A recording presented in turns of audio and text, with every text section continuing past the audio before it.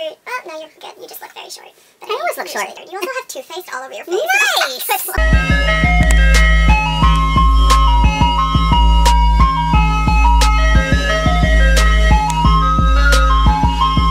Hey guys, it's Jay, and today I'm here with special guest. Mommy. Apparently she has some questions for me that I have no idea what they are, so They're not bad, though. I'm a little bit terrified. No. They're all book related, and there's nothing that's going to embarrass you. 17 questions. Okay, so there's 17 questions. So without further ado, are you doing it with me? No, you go.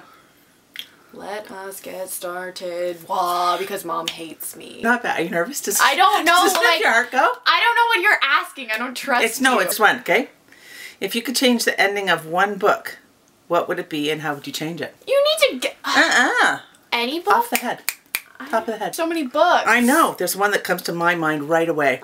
God, you're not good at this. No, there's too much pressure. Heartless. Why? Somebody dies and I am still so bitter about it because they were my angel baby unicorn and now they're gone from this world. Would you like to know what I thought you would have said? Yeah. Allegiance. Okay, yeah, but like we are so over that. That was so 5 years ago. That was the first one that came to my head, but I was like, I've said that so many times Yes. that like nobody cares. This one you shouldn't have to think hard about. Okay. What is the dumbest phrase in a book? Oh my god! Okay, so The Creeping by Alexander Soroy. One of the lines was, "Wait a bloody tampon second." I don't even know the context of it, but I was literally sitting there like, is this bitch for real? Like I didn't get it. Who edited that book and was like, yes, that's a good line. Keep that. I don't even understand the line. Like, how does that relate to waiting? Maybe it was like a bet and they were like, bet you can't get a bloody tampon into your book, and she was like, just watch, bitch! I bet you can't get that deleted. What is your favorite time to read? Of the day? Or like time period? Also, another good question. 3A. My favorite time of day, morning.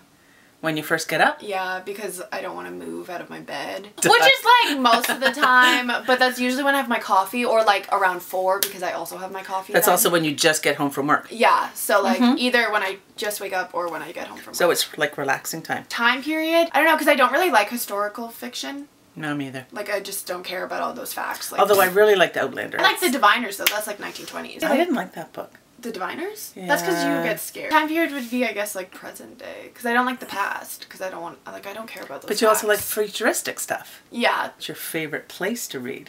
My bed. What book left you the most shook after reading it? Shooketh. Like emotionally? Whatever.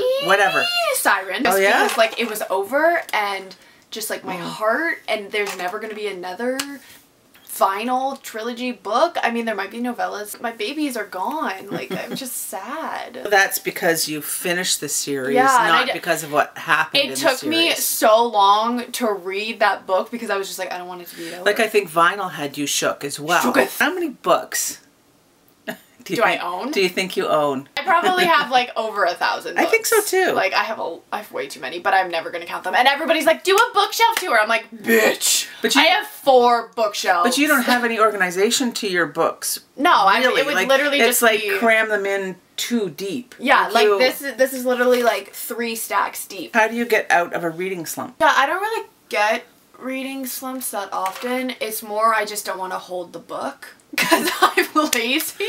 You need one of those things where you can lie on your back and it's like the plastic. But I don't want to hold it. So like if I can have like the book just lying there and I don't like, but then I have to flip the pages, so I have to pick it up. You need a hunky page turner. Yeah. Somebody, like when somebody's playing the piano or the organ, that they have somebody who changes the book page for you. Because when I'm holding a book, like my one arm, only this arm doesn't, but this arm falls asleep and like my hand will be tingling and it just pisses me off because then I'm just thinking about how my hand is tingling the whole time. So like listen to audiobooks, that's what I do. I don't like ebooks because I'm like, I want to hold it, but then my arm falls asleep. Do you see my dilemma? What's the best way to pick your monthly TBR? Have your mother do it. Then, if you hate the books, you can blame her. her. What is the absolutely worst book you've ever read? Check out any of my rant reviews. Text was really bad by Michelle Chris. That one was just not good. Every time we go to the bookstore and it's still there, she like curses at it, going, that's my book, nobody wants to read it.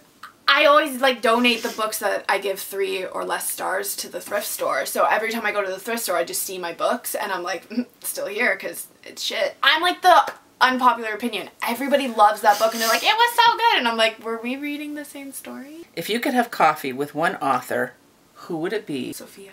I knew that you were going to say that. Hansen! I just think she's cool. So you'd like to get to know her as a person too, Yeah. right? Okay, just to make sure, what book series did she write? The Vinyl Trilogy. You should all read it. Why can you never not DFN a book? So I'm like, I spent money on this. Even if it was like $2, I spent that $2. So many people can get into the first few pages, and I can do it too, going, not for me, and I can put it down. Like, I'll give it a good try. I'll put it down and I'll go back at it. Because like... But some of them I just can't. And you just I spent that money and I invested however long it took me to get that far in that book. I am finishing it and then I'm making a rant review. What's the biggest book you've ever read? Longest book? How many pages? Probably Dreams of God and Monsters. I think that's like series 600. too. Yeah, yeah. The last Diviners was pretty big. Diviners was only like 500. Dreams of God and Monsters is like 600 and something. But I don't really read big books because they terrify me. It took me almost a month to read Dreams of God and Monsters. Like City of Heavenly Fire is really big, but I haven't read that one yet. I've only read to City of Fallen Angels. Like, if you were a character in a book, what kind of book would it be? Oh my god, can I be rich? You could be whatever you want. And have lots of puppies. And live in a castle. And nothing bad happens. I was going to say you're sounding like Cruella de Vil. I want to live somewhere really hot with a castle and nothing bad ever happens there. On a pool and puppies. This is just my dream life. I want nothing bad to ever happen, so like not a dystopian. What kind of a book would this be? My fairy tale fantasy. I think it's a fairy tale. Leave me alone. I was going to say describe your character, but I think you did. When it's made into a movie, who would play you? Somebody really awkward. Ooh, you can't say Ilsa Fisher. So awkward. But she's a redhead and I'm not, so she'll have to dye her hair purple. Food? I love food. Or sleep? That's not fair. I know. Food.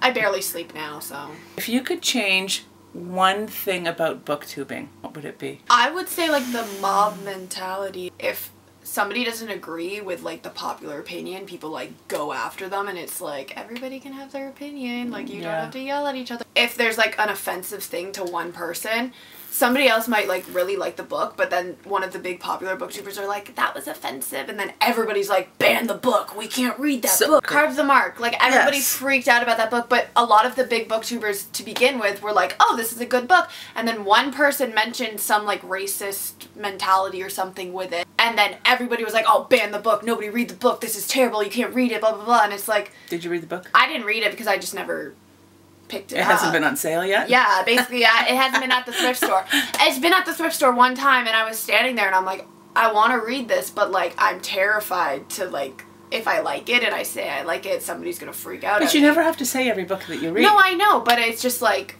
do I want all the backlash that's going to come with it? And that's the thing, like, I think that you should be able to say, like, I understand that it's problematic, but I still enjoyed it. Mm-hmm. And, like, people, like, if somebody says you were talking about a book the other day about Ugly Love.